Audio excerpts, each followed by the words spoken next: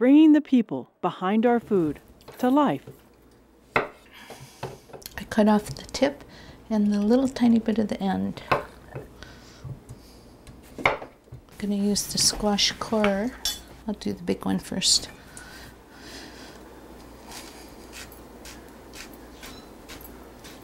The stuffing we used for another dish, so none of it is wasted. I used to love these when I was little, these beautiful little cores.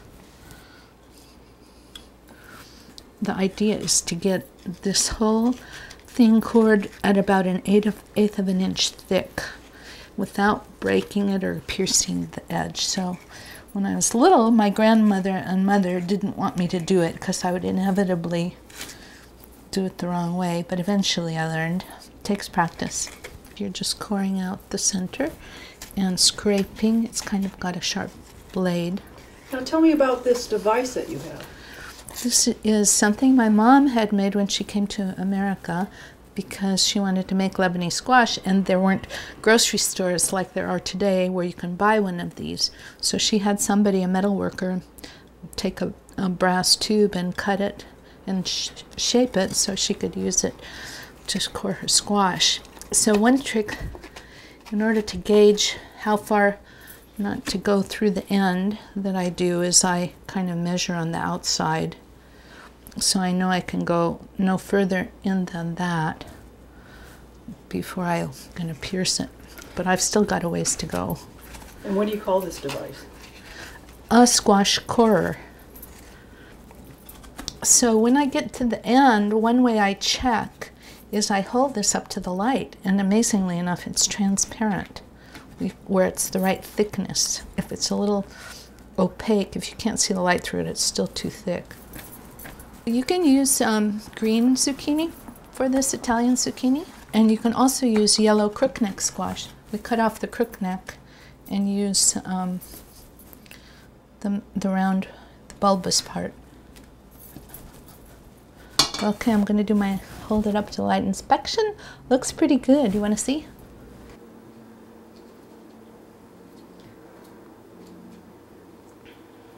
Now we're going to drop this.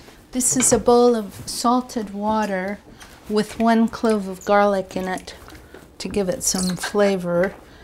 And that's where I have the rest of the squash waiting. And then there's green onion, fresh parsley, and fresh mint, and some salt, pepper, cayenne pepper. And this is the vegetarian version. There is a meat version, but I like the vegetarian version. I'm going to get my pot.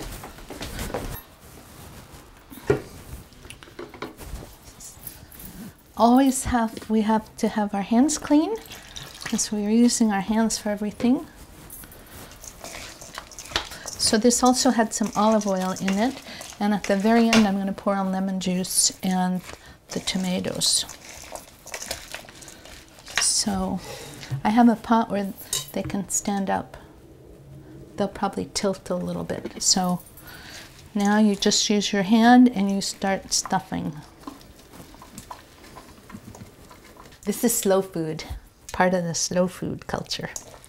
So when I'm doing this, I'm not getting impatient.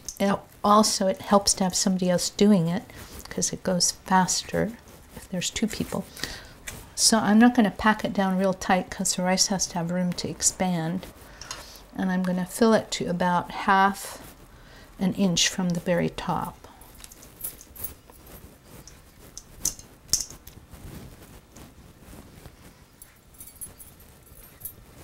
Kind of clean it up a little bit, and that'll be the first one in the pot. I'll readjust it as I add to it.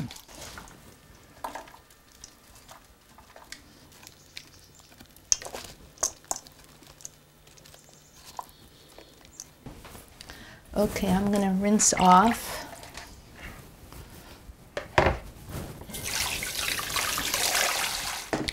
Now I need to arrange these as vertical as possible, but I'm going to put a lid on here.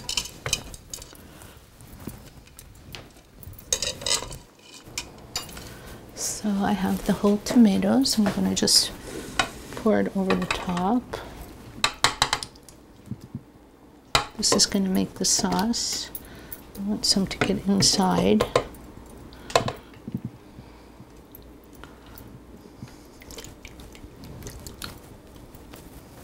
I used half of the oil in the dressing, the other half goes on top.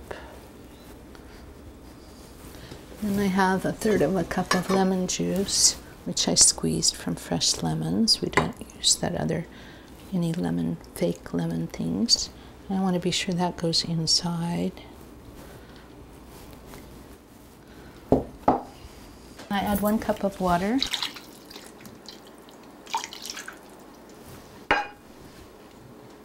Bring it to the stove top. I think I'll do it on the back burner here.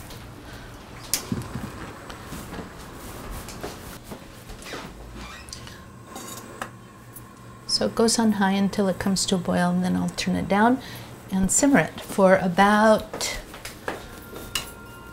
45 minutes. A little Lebanese feast. So I have some figs and cucumbers, Middle Eastern cucumbers.